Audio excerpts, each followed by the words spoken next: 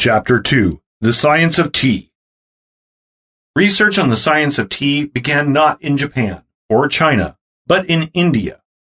In 1891, a joint committee of the Indian Tea Association and the Agricultural Association of Bengal came together, established the first laboratory in which tea could be investigated for its healing properties.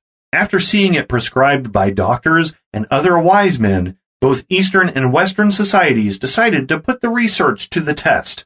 Following this, over 100 years of research with tea ensued. And of those different studies, some of the most extensive have come from the U.S. by the American Cancer Association, while hailing tea as the catch-all cure-all for many ailments.